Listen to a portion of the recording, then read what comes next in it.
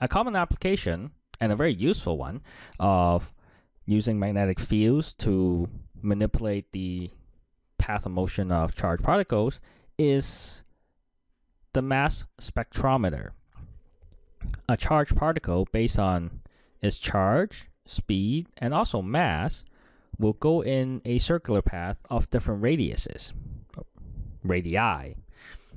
Using that, we can actually sort different charged particles based on their masses and with a very, very high resolution. And so here's a question demonstrating that. It really is just an application of what we've been doing so far. Now, the mass spectrometer usually is comprised of two parts.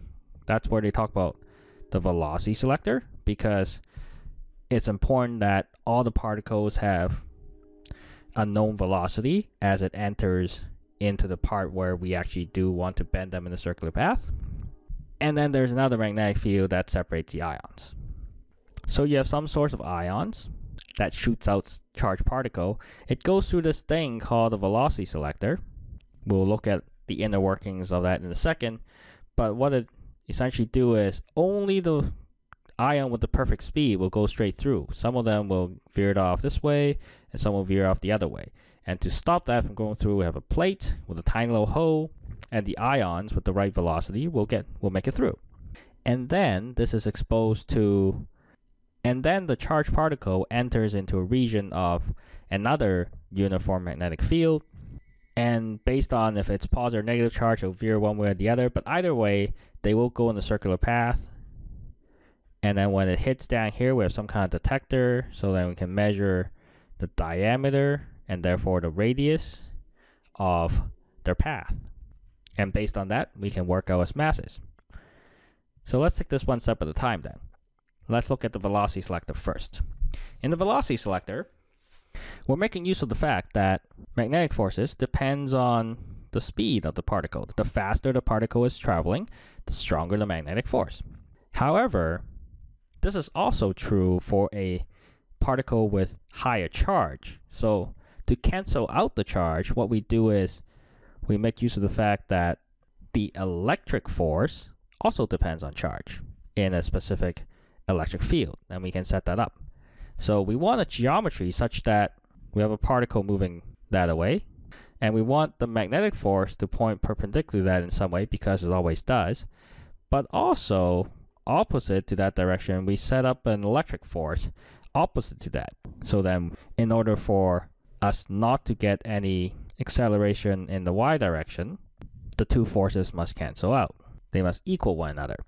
To make our lives easier, we often just set up the magnetic field perpendicular to the velocity, so that the expression for the magnetic force is just multiplying all their magnitudes together without worrying about the cross product. And then we have Q times E for the electric force, because electric field is normalized force. That way we can cancel out the charge, and we're just left with the dependence of the velocity, which you can find out. But let's take a moment here to look at the geometry that is needed in order for my electric forces and magnetic forces to go the same way. So let's pretend that we have some kind of positive charge. So given this positive charge, for the electric force to point downwards, the electric field must also point downwards. The magnetic field then, because V goes forward, Q is positive, so we'll put our thumb in this case to the right. We would put our twist it around so that my middle finger, which is my force, point upwards. So that must mean my magnetic field must go into the page. So in that sense, it's kind of set up like a cross. If we spin this around to look at the velocity pointing outwards, we see that we have the electric field going that way and the magnetic field going that way, which is perpendicular to the electric field to begin with. So that's the geometry that we want in order for this to happen. You can quickly do the same thing with a negative charge, and you'll find that the exact same electric field will give us the same effect, because then the electric force will point upwards, but the magnetic force will point downwards, and everything else still works out. So once we have that, the rest of it is actually quite simple. We basically take the two magnetic field and electric field magnitude, and we divide them. But I just want to show you how the thing got constructed and everything comes together. This will actually use as newtons per coulomb equivalent. A Tesla is defined in this way so that we can cancel a bunch of things to finally give us some meters per second. It's always good to check that the units work out, and then that's the speed. Now, the way we've got it arranged for a positive particle, you can appreciate that if the particle travels too fast, the magnetic force will be stronger than electric force, so the thing would veer up. Whereas if it's too slow, your magnetic force gets too weak and then it'll veer down. So that's why only precisely it must go at this particular speed for us to stay going undeflected into the next part. And this next part is simply a uniform magnetic field with a charged particle, so you know it goes in a circle. I think I actually drawn the direction wrong here for a positive particle anyway, because we are saying lithium. They don't exactly tell us if it's positive or negative, but they don't ask us which way it goes anyways. But I'm going to assume it's Li plus because it's an alkaline metal where it sits on the periodic table. So for a positive particle, given this magnetic field, the force actually goes upwards, so it's supposed to curve around like that. In any case, we know that for that part, the magnetic force is my m times centripetal acceleration. And since everything is nice and perpendicular, the way we've designed it, we don't have to take the cross product. It's just taking all the magnitudes and multiplying them together. And we're not using the B from the velocity selector, we're using the B in that part. So just make sure you use the right magnetic field in the right part.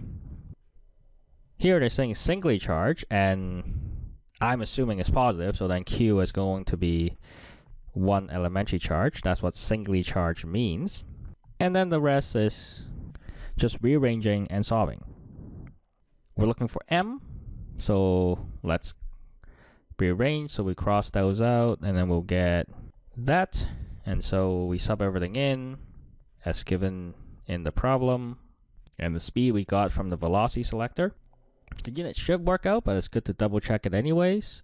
Tesla is given as that by definition, whereas in Newton, F equals ma, so we got that. You strike that out, you're left with 1 over second. Coulombs go away with coulombs, meters go away with that, and the 1 over second goes away with the 1 over second, so you are left with, in fact, kilograms. And we would expect this to be quite small. Which, out of curiosity, if you look up the mass of a proton, it's 1.67, something like that, minus 27 kilograms. So this is basically around the mass of 7 protons. So for a lithium ion, you know that we have 3 protons, so the rest must be neutrons, so there's 4 neutrons, so that you know that's the isotope we're talking about.